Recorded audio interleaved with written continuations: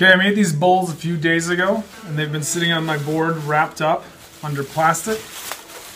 So now at this point, my bowls are pretty firm, so I can pick them up carefully still, and I can hold them and even give them a little squeeze without them flexing. This is good. This is where you want them to be. At this point, the clay is considered leather hard, so it's the in-between state of soft, mushy, malleable clay and hard, dried out, bone-dry clay. And this is where we want to be. So at this point, I like to work on a banding wheel here, and we really need to smooth and compress the exterior of this press mold bowl. So we did that to the inside already. We scraped it and we smoothed it. Now we need to do the same to the outside. So for this outside, I'm going to just use the metal serrated rib here. So I'm going to first use the teeth to go around the outside. When I do this, I want to scrape really hard. So I want to get in there and blend everything together. So I already used the serrated edge, the teeth, to dig in and blend all the clay. And now again, I'm using this smooth edge to come back and smooth out the exterior. Really get down to it. Now note, every time I make a pass at this, I smooth it and then I clean the debris off my blade. So I kind of fall into a rhythm of swiping and wiping. Swipe, wipe, swipe, wipe. So you can go pretty quick with it and really clean this sucker up. So when I get around the whole thing, I'm kind of going around the sides, but you can also go in different directions, whatever's comfortable. As I'm cleaning the outside, I wipe my blade off every time. If I don't, there's debris on there, and as I go back over it, it'll just redeposit. So if I just keep doing this, I'm just kind of going in circles, and it's never really getting clean. So each time I go past this, as I'm fine-tuning it, I clean my blade off. Okay, at this point I have most of the bowls smoothed out. I'm not super worried about getting way down to the very edge of the bowls, because as we put them together later on in the project, we're going to go back over and rough up that seam and destroy it a little bit as we rebuild it. So I'm not super worried about that as much as I am about the bottom and the majority of the bowl. So I can note on the banding wheel that there's degrees of circles on here. Let's start with the smallest and they expand and get bigger. And these are a tool that we can use to give rough measurements. So as I put my bowl on here, we want our bowl to spin smoothly. So I can use these to eyeball it. So if my bowl is close to the line over here, as I follow that line, I can see it's far away over here.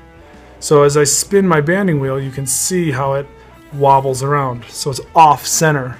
So if I come back over here, I've got, it's right against the line here, and there's some space here, so I can give this a little scooch. And just check that it's basically the same, the distance from this outer line here is the same. And now my bowl spins a lot more smoothly. It's not going to be perfect all the time, but it's pretty close.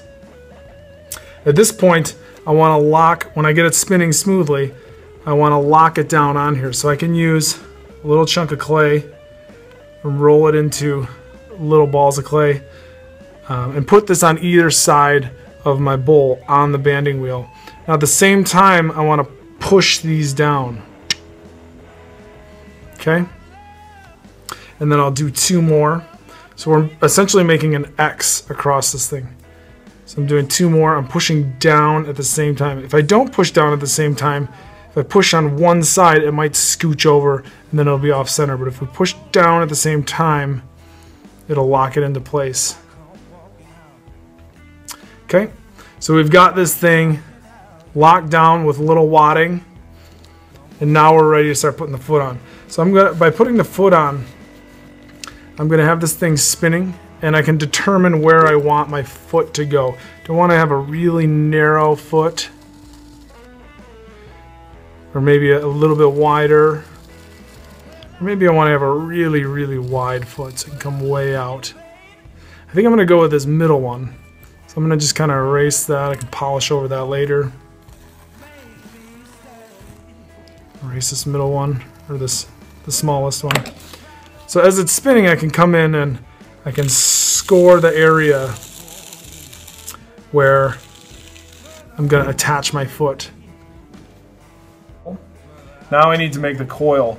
So I'm going to take a chunk of clay, and I can start by squeezing it to get it into a coil shape, stretching it out a little bit, and then I can really carefully roll this.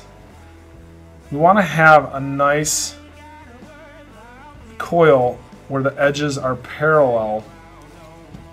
It doesn't have to be, again, it doesn't have to be 100% perfect, but pretty good, pretty decent, as opposed to you have a coil that you're stretching out and one side's smaller than the other.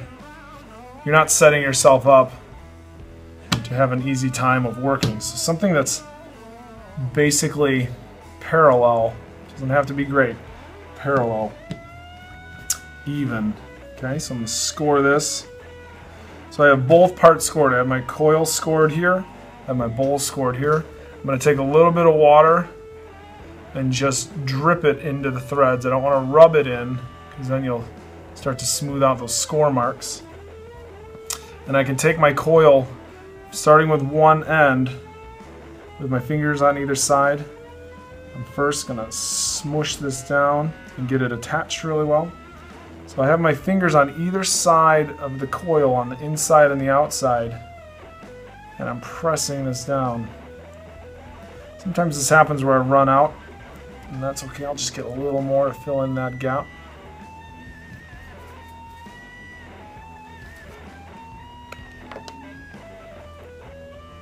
Just squish that right in there, that's okay. Just blend the seams together. So now we have our foot, it's attached on here. It's not peeling off very easily. It would take some effort to pull this off. Okay, so I got it attached. Now I want to blend the seams on the outside and on the inside. So I'm just going to take my finger around the inside and blend the seam on the inside and then on the outside. Just blending this in really nicely.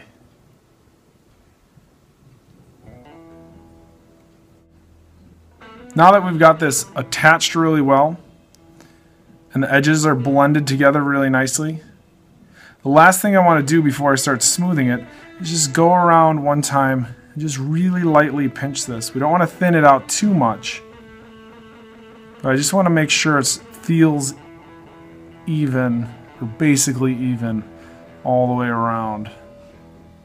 So if there's any thick spots, I just want to thin those out just a little bit. So maybe right here is a little thick. The rest of it seems pretty good. And now we're ready to start smoothing this out. Now when we do this, it's going to get a little bit thinner as we go. So we don't want to make this too thin. In the end, we want this, the thickness of the foot here to be about 1/4 of an inch, about the size of my pinky finger. So I just want to make it a little bit thinner, but a whole lot smoother. So I'm going to just get a little bit of water on my fingertips as I start spinning the banding wheel. Just making sure there's water all over this. It doesn't have to be dripping all crazy down the sides, but just making sure there's water all over it. There we go. Now I can use the spinning motion of the banding wheel. And because the clay is so soft, just a light pressure of my fingers will smooth this out. So I'm starting at the bottom where it connects to the bowl, and then slowly as I smooth it, I can work my way up and through the top of the rim. I don't worry about the top of the rim just yet. We're going to get there. We're just worrying about the walls right now, making sure they're smooth on the inside and the outside. Now that I got the sides on the outside and the inside thinned out just a little bit and smoothed out, now we can level the top. So I can come in with my knife tool, my fettling knife or a potter's knife, and we can really slowly get it spinning fast. I'm anchoring my elbow so I can slowly come in and first draw a line that connects and then slowly go through the whole thing and just level that top off. When you do this, the edges are pretty sharp, so now we can come back with some wet fingers and just soften the edges. And now this thing is pretty easy to work with. The walls are pretty even as they're spinning around and smoothed out, and the top is leveled off. So if I wanted, I could come in with my fingers and I could squeeze the top edge to round it out. Go around, or the way you hold your fingers is important. I could come in with 2 fingers like this if I wanted an edge on there. There's all kinds of different ways that you can make this foot unique.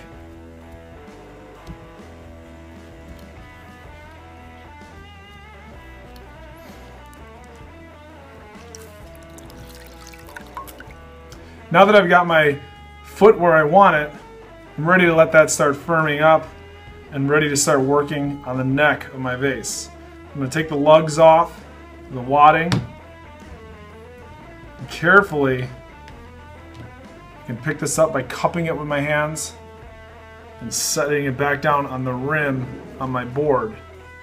It's not ready to have that sit on the foot yet because we just made it and it's really soft. We want that to firm up. That's why we made it first.